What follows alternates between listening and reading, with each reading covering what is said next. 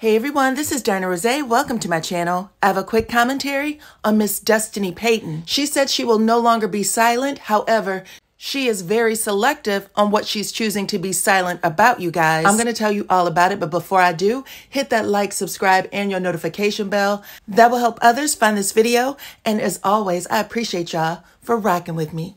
So let's get started. So if you missed my review for Saturday's episode of Love and Marriage Huntsville, please check it out. The link is pinned in the comment section. But in the review, Destiny and her cousin Demi hash out Destiny's meeting with Melody. Now, during the meeting, Melody and Destiny seemed to fall back in their old friendship. They laughed together. Destiny was chasing Melody around the studio. They looked like they were having a good time. But when they sat down to talk, Mel said that she was good in the space she's in right now, and she did not want to revive the friendship. She said she just wanted her and Destiny to be in a space where they could go into a room together, see each other out, and say, hey, that's it. Now, when Mel told Stormy and Tiffany what happened, she made sure to say that Destiny had invited her to the studio.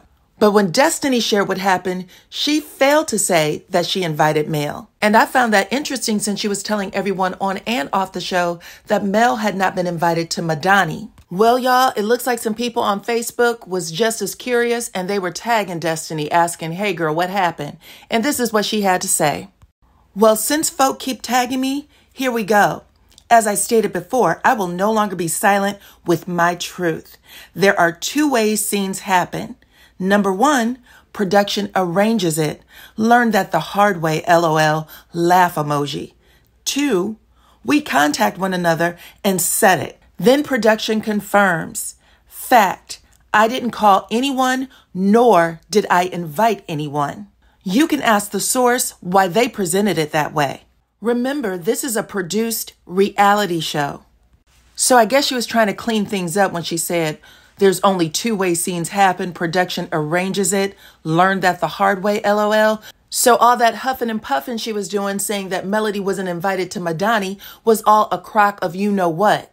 Not to mention that Stormy recently set Destiny straight about Demi coming as her +1.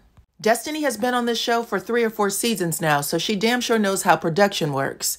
So her comment, I had to learn the hard way, like she's naive to all this, is confusing for me.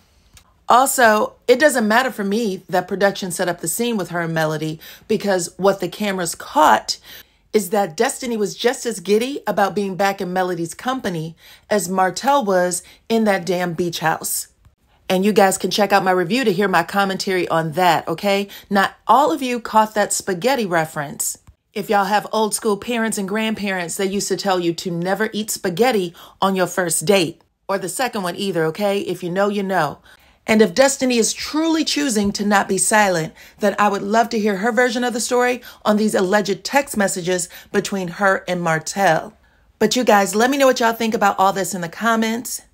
Like the video, subscribe to my channel, hit your notification bell, and I'll see you on the next one.